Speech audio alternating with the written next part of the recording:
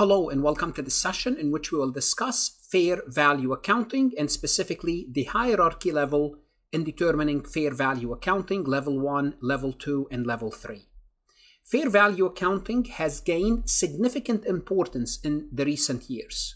But what is fair value? Just what are we talking about here? Fair value is when you determine the actual current worth of an asset, or for that matter of a liability. So you're looking to see how much an asset is worth, also how much a liability is worth in an orderly transaction. Orderly means what? Orderly means between two independent buyer and sellers with no undue pressure, independent market participant, people who are willing and have benefit, mutual benefit in making the trade. How much is something is worth in a trade like this? This is what fair value is. In fair value, it allows the company to move from reporting assets and liabilities at historical cost. So it's moving away from historical cost. Then, if you're moving away from historical cost, you are reporting your assets and liabilities at current fair market value. And I want you to think of this as the two extreme. What are the two extreme? On one side, we have cost, reporting things at its historical cost, and the other extreme is reporting things at fair value. Historically, well, we looked at historical cost. When we buy an asset, when we acquire a liability, it's recorded at cost. What's happening now is let's report those assets and liabilities at how much they are worth today. Now, how do we determine how much they are worth today? This is what we will discuss in this session. How do we come up with this fair value accounting? So those are the two extremes. There are many methods in between, but the two extremes are cost and fair value. So we will explore the different valuation method. Valuation means what? How do we come up with this number? And understand this hierarchy level, level 1, level 2, level 3, and how to measure fair value. Let's go ahead and get started. Before we proceed any further, I have a public announcement about my company, farhatlectures.com. Farhat Accounting Lectures is a supplemental educational tool that's going to help you with your CPA exam preparation as well as your accounting courses. My CPA material is aligned with your CPA review course such as Becker, Roger, Wiley, Gleam, Miles. My accounting courses are aligned with your accounting courses, broken down by chapter and topics. My resources consist of lectures, multiple choice questions, true-false questions, as well as exercises. Go ahead, start your free trial today. Historical cost. We discussed that one extreme is historical cost because traditionally, historically, historical cost is what we used. Why did we use historical cost? When you took your financial accounting, that's the first principle you learn. When you purchase something, it's based on historical cost. Why? Because the number is objective and it's verifiable. That's why. We can see how much exactly we paid. We can verify it. It's objective. However, as the demand for more accurate valuation, more recent, more relevant valuation is required, well, what we did is we tried to look at something else and at an alternative, and that's fair value. So as I mentioned earlier on the earlier slide, cost, historical cost, and fair value are the two extremes. Let's talk a little bit about history of fair value because it's not easy to determine fair value. Prior to 2006, we had no guidelines for determining fair value. So before 2006, this lesson did not exist because there was no guidance. We did not have any specific rules in determining how do we determine the fair value of something. And that led to inconsistencies among companies, led to a lot of estimates, subjective measurement, because we did not have standardized method. So this lack of standardization raised concern about potential abuses. The most famous case is Enron. However, both IFRS and GAAP agreed on specific rules. So this is good because there's a compliance between the International Financial Reporting Standard and US GAAP on how do we determine fair value. So defining fair value, we define fair value as an exit price. Well, what is exit price? It represents the amount at which to be received by selling an asset or transfer a liability. Remember, we are valuing assets and liability in an orderly transaction between two independent market participants. Again, we're back to this idea of we have buyers and sellers who are, in quote, adult, reasonable, aware of what they are doing, and they are exchanging an asset at an exit price. Now, it's essential to note that orderly transactions refer to non-liquidating scenarios. It's not where you're trying to liquidate, get out, where assets are not sold hastily due to a fire sale. You are not selling your asset in a forced sale. You're just you are carrying this transaction in a normal day-to-day activity. So the valuation should be carried out with the assumption of independent market participants who are not related to the entity or individual in any fraudulent activity. Once again, back to that independent participant. It's an exit price. That's what we are talking about here. And we have to discuss we have a principal market. So it's very important that these individuals are conducting this transaction and there's a principal market for this transaction. What is a principal market? So we need to define this market.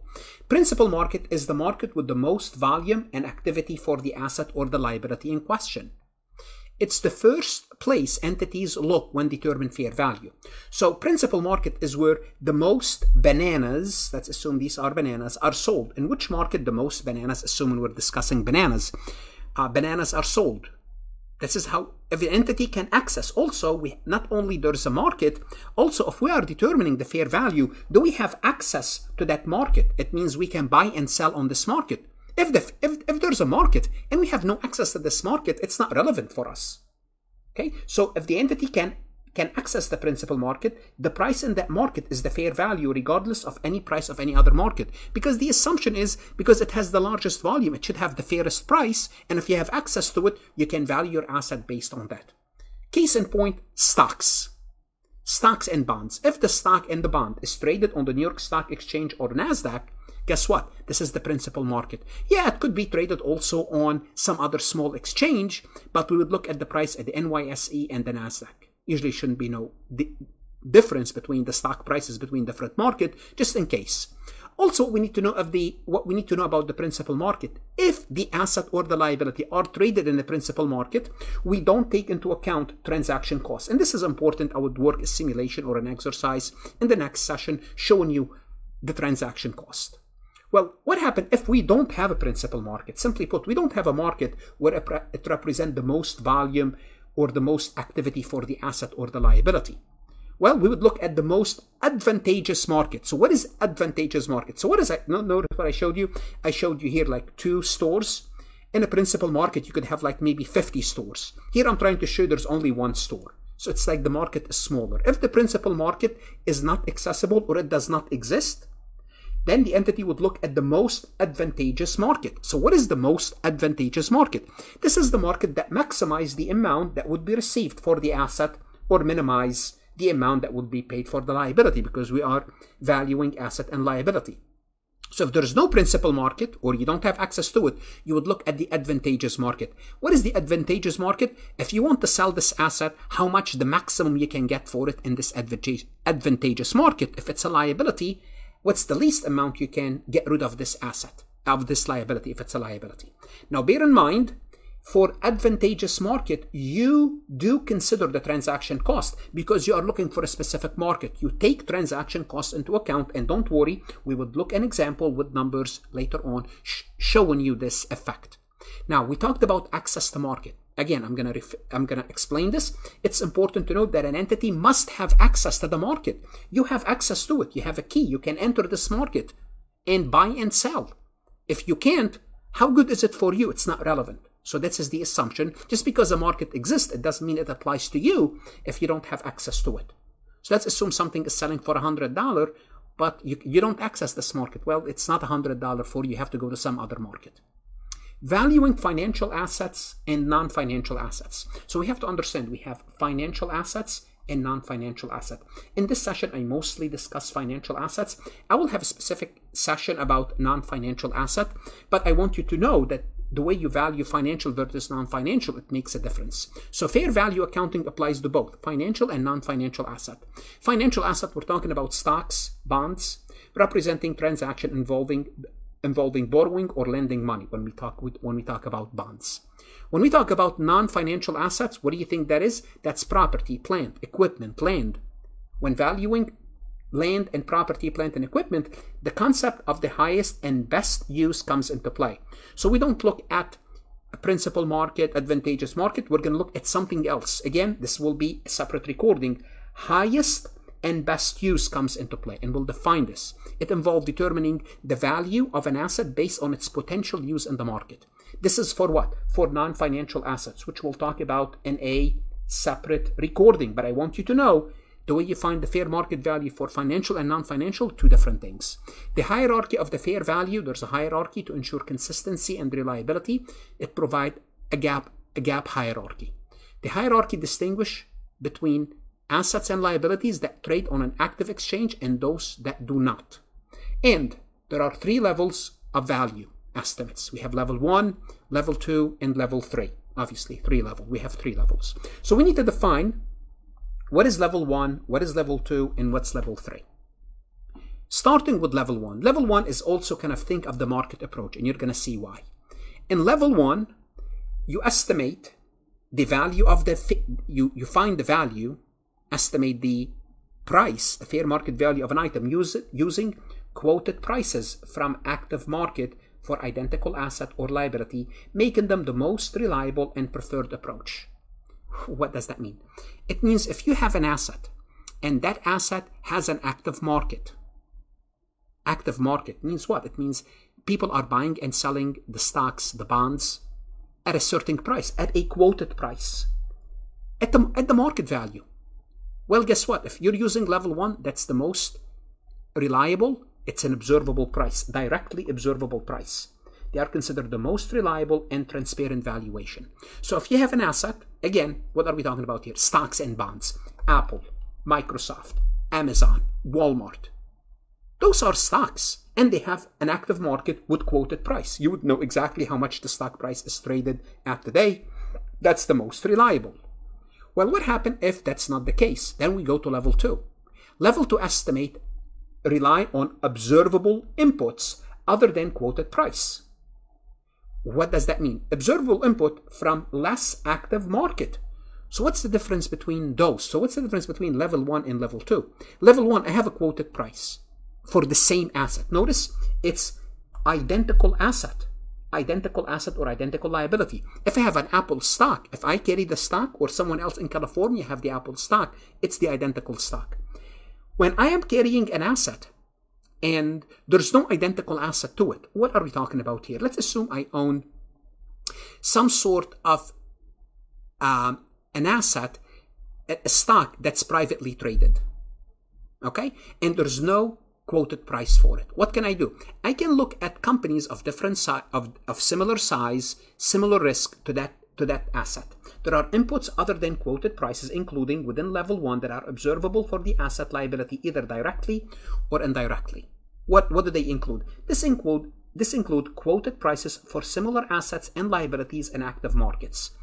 I'll give you an example. For example, if we take a company called Wawa. Wawa is it's a gas station, it's a convenience store. Wawa is privately traded. So there's no quoted price for Wawa. But what I can do is I can look at similar companies that are publicly traded to Wawa and say, well, if they're worth that much, Wawa must be worth that much. So quoted prices for identical or similar asset or liabilities in markets that are not active. Okay, input other than quoted prices that are observable for the asset or the liability. Or we could look at the effect of interest rate, the volatility, and other factors to determine the price. They are used, you would use all these factors when we don't have level 1 input. We don't have quoted price. To make it easier for you to understand, think about if you have a building. Although we're talking about maybe financial asset. Let's assume you have a building in Philadelphia, okay? And you want to find out the fair market value of that building. There's no active price. You don't have an identical building to that building. So what you do is you would look in Philadelphia for similar building, same size in the same area, same features that's sold recently, and say, well, if this other building was sold at $5 million, practically my building is practically the same in the same geographical area. It has the same square footage, the same profile. Therefore, my building should be worth $5 million. It's not because someone is buying and selling this building at $5 million, but someone similar to me is selling the building at $5 million. This will be level 2. How about level 3? Level 3, we're using cash flow here. Level 3 estimates involve the use of unobservable input. We can't see the input, require the application of a valuation model and management estimates or expected future value. Simply put, level 3 is we're looking at input that the company decide. Usually it's cash flow. You could use income as well, but cash flow is the most accurate. This level might be used when there's no market activity for the asset or the liability at the measurement date. Obviously, if there's a market, I would use level 1. If there is no quoted market, if there's similar asset, I would use level 2. But here I don't have anything. Example would include private equity investments, complex derivatives, real estate asset, and unliquid market, where there's no similar asset to that. It's illiquid market. Since level 3 input are based on unobservable data, they are considered to be least reliable and involve the most judgment. So if the asset don't have quoted price, level 1, it doesn't have a similar asset, then what do I rely on? I rely on input. Sometimes this is called the cost, like how much it will cost in terms of cash flow. So what you do is for example, you would look at a real estate asset. You would say, okay, there's no similar item to it. There's no quoted price. What am I going to do? I'm going to look at this asset and determine how much it's going to be generating in cash flow, 1 million, 1 million, 1 million a year. And I'm going to discount the cash flow to find the fair value. So I will discount the cash flow. Here, the management is using estimate and discretion. And this is where problem could occur under level 3, because under level 3, you are making subjective judgment.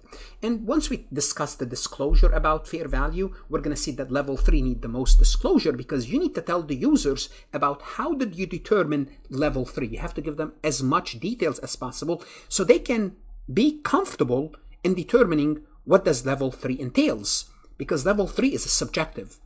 If you don't tell them, well, this is what Enron used to do, arbitrarily assign fair market value to their asset, booking profit out of fictitious just by saying it's worth this much. Well, explain to me why it's worth this much. This is what level 3 is saying, because there's no direct quote for level 1. There's no observable similar data.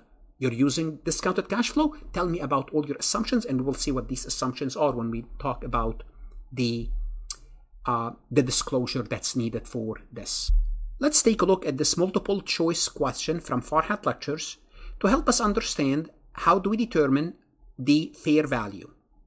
Adam Company wants to determine the fair value of a derivative instrument. Okay, while the exact instrument is not traded frequently, there are similar instruments, there are similar derivatives with observable market data. Which level of the fair value hierarchy should Adam consider for this valuation?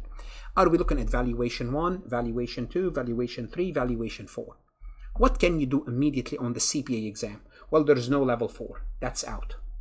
Well, there's no an active market, because it says here it's not traded frequently. Level 1 is out.